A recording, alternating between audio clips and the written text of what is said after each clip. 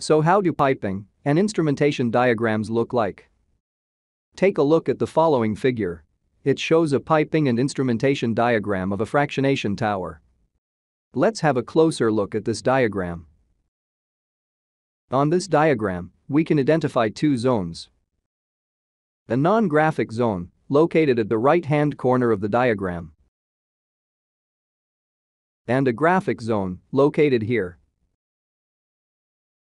This zone represents the engineering drawing corresponding to the process. You can think of it as a pictorial representation of the process. The non-graphic zone contains information such as the title of the diagram, the company that prepared and released a diagram, in addition to notes and legend that the designer of the diagram felt it was necessary to include in order to facilitate the reading and understanding of the diagram. All of these parts will be discussed in detail in later sections. In this video, we are only providing a quick overview of what a piping and instrumentation diagram looks like, just to put things into perspective. The graphic zone is undoubtedly the most important part of a piping and instrumentation diagram, as it depicts process equipment, how they are connected, and how they all work together. In addition to providing detailed process control schemes and, when applicable, provide valuable insights into how to handle emergency situations. In this piping and instrumentation diagram, we can identify several pieces of equipment. The central equipment that you can see here is a fractionation tower, tagged T100. The notes that you can see here, just above the tower symbol, indicate the design characteristics of this equipment. For example, its design pressure and temperature. From the piping and instrumentation diagram, we can see that the tower receives its feed from two lines. The reflux return line, coming from pump P101, and the main feed line.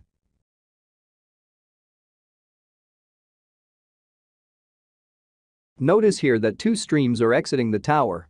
One overhead stream to a heat exchanger, tagged E101, and another at the bottom of the tower, through the centrifugal pump P100A or P100B.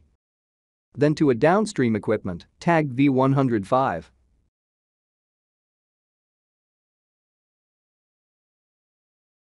On the main feed line, we can easily identify a manual drain gate valve, a local flow transmitter, tagged FT10001, and involved in a process control loop, a pipe reducer, a manual gate valve, a flow control globe valve, a second manual gate valve, a bypass line around the control valve, equipped with a manual butterfly valve, two manual drain gate valves, a second pipe reducer, and a 12-inch flange on the tower inlet nozzle.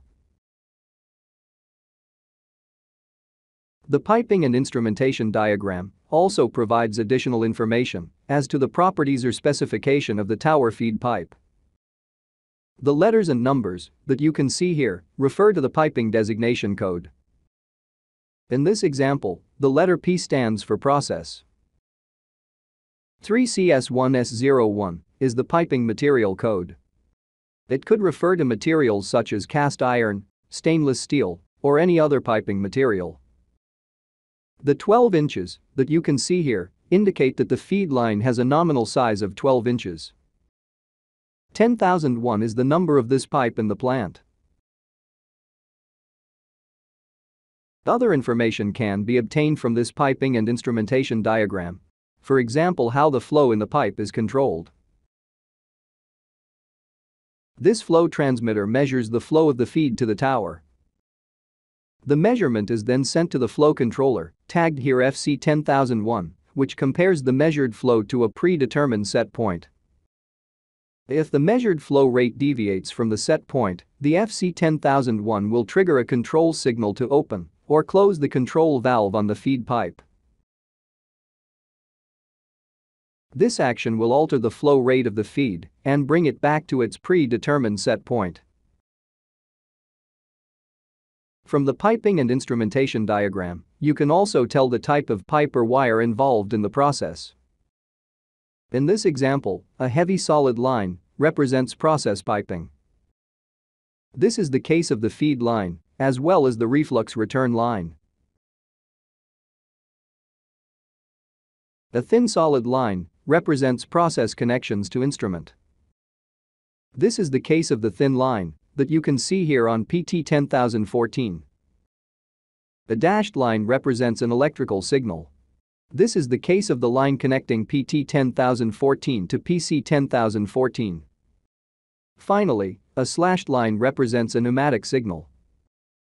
This is the case of the line connecting FY 10001 to the control valve. So basically here, we understand from the diagram symbol that this control valve is equipped with a pneumatic actuator.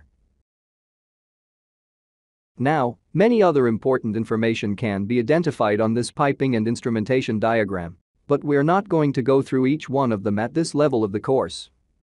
The purpose of this video is to show you what piping and instrumentation diagrams look like, and most importantly, how extremely important these engineering drawings are for the operation of a process system. Now, do not worry if some or all of the concepts highlighted in this video are not clear for you. You have our promise that all symbols, process control schemes, alarms, and interlocks will be broken down into easily digestible concepts in later videos. You also have our promise that after completing this course and going through the various practice sessions, you will be able to read, understand, and successfully interpret any piping and instrumentation diagram, including its process control schemes as well as its safety and emergency responses when they are applicable. So, if you are ready, then please move to the next video and start exploring the non-graphic parts of piping and instrumentation diagrams.